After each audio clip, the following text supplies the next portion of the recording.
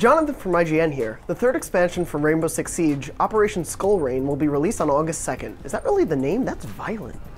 Players who purchase the Season Pass will have 7 days exclusivity to access 2 new characters, Caveira and Capitão.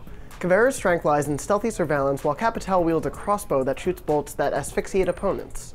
All players will be able to access a new map set in a Brazilian favela, which Ubisoft states is, quote, Rainbow Six Siege's most destructible map to date. Ubisoft has also confirmed other tweaks to the gameplay.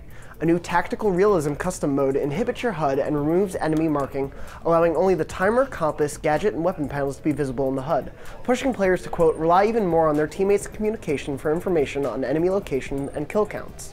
There's also a new surrender mechanic for ranked games, but you can only do so before the 3rd round, and a new angled grip to improve hipfire to scope sight ADS transition.